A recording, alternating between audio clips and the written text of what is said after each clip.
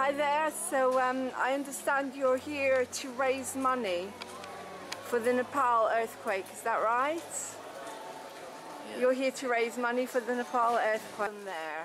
So I run the local TV station, Moving On TV, and I want to help you to get more. So how can people help you? Do you have a website? What's your website? Yeah, our website is Gurkhavoice.com. So Gurkhavoice.com. Is that all one word? Yeah. Gurkhavoice.com. Yeah. Wonderful. Well, I'm going to take the details. I'm going to write down your emails and everything. Thank you.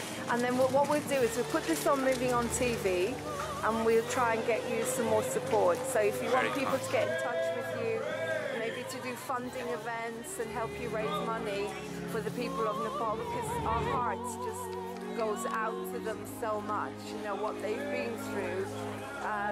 So we would do our best. Very kind. Okay. I've met thousands of British general public, and they are really generous and very kind people. It's wonderful. Joanna Lumley, she has already collected a lot of money for Nepal. We are very pleased with her, and we are still expecting more support, more help.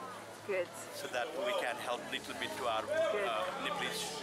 And are you from High Wycombe? Do you live in High Wycombe? No, we are from Reading at the moment. Reading, okay, Yeah. okay. We are based in Reading. Right. But the Gurkhas are, spread all over UK. Yes. Okay, so that website is a national, people are from, it's not just a local website. Yeah. It's for everybody. Yeah. That's brilliant. Well, like I say, there's a donation box here where people very kindly are putting some money in there to support the motherland of Gurkhas, to help Nepal.